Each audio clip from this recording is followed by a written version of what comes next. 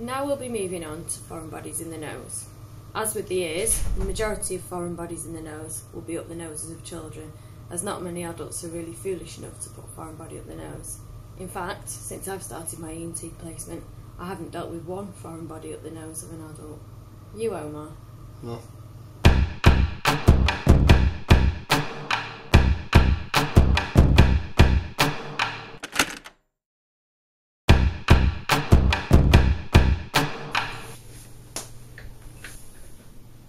As with the ear, there are 3 types of foreign body in the nose: organic, non-organic, or battery. The only difference is, unlike the ear, foreign bodies in the nose should be removed as soon as possible due to the risk of aspiration.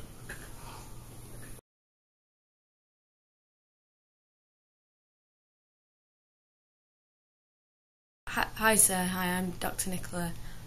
I believe you've got a foreign body up your nose, is that right? I do, yeah. Okay, what have you actually got stuck up there? It's actually just a small kitten. Well, yeah, don't worry about that, I mean, I see that all the time. And have you noticed sort of any sort of foul smelling discharge from that nostril? What kind of foul smell? Like a sort of foul smell, like almost like a sort of rancid badger vomit, that sort of smell. I don't really know what rancid badger vomit smells like. Oh, it's like rancid mongoose vomit, but a bit more badgery. Right, sorry, yeah, it smells like that. To examine the nose, one needs a pen torch and a thumb.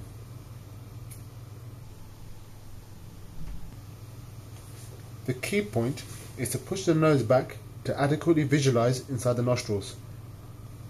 Perfect. An alternative option is to use a Thudican. Guess who's back again?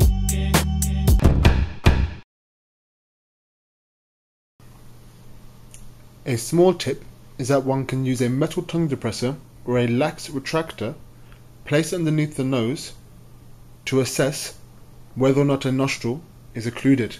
This is done by asking the patient to breathe over the lax and to assess the pattern of condensation. As you can see in this example, there are 2 discrete areas of condensation from each nostril. This shows that the nostril has not been occluded and that we were in fact demonstrating using a non-occluded face. Non-invasive methods. These methods work by increasing the pressure in the nasopharynx and forcing foreign bodies out through a single nostril, and also using mother's kiss, and also attempting to use a bag valve mask as demonstrated.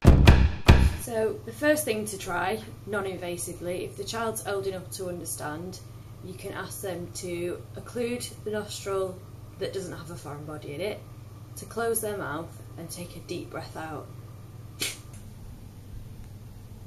Obviously, if the child isn't old enough to explain this to or to carry out as I just demonstrated, then you might need to try something called the mother's kiss, which is essentially the same, except that the mother seals her lips around the child's mouth, like mouth-to-mouth resuscitation, and you again seal the non-occluded nostril, and the mum just blows a short, sharp blast into the child's mouth, and hopefully the foreign body should come flying out like this.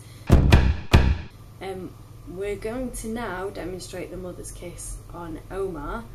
Obviously his mum's not here to do it today, so somebody had to fill in, and I'd just like to emphasise that this is in the interest of medical education. I'm going to do it. Please. Come on, in the interest of medical education. Fine. Come on then, man, do it. Come on, they're standing here. Come on.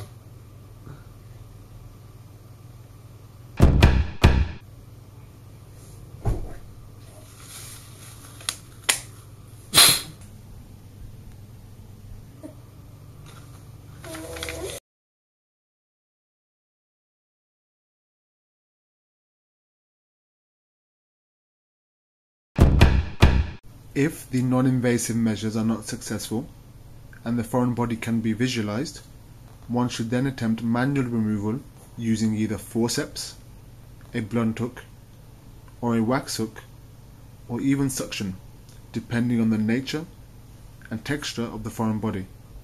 Okay, sir, so just going to try and get this foreign body out for you now, if that's Sure. okay? Yeah? Sorry, Yeah. is it going to hurt much? Who knows?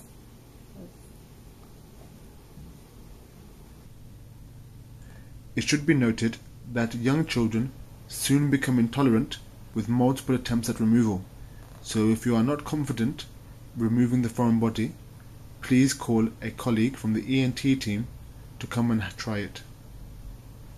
If the foreign body is not able to be visualized or manual removal is unsuccessful, the child or adult may need to go to theatre to have an examination under anesthetic.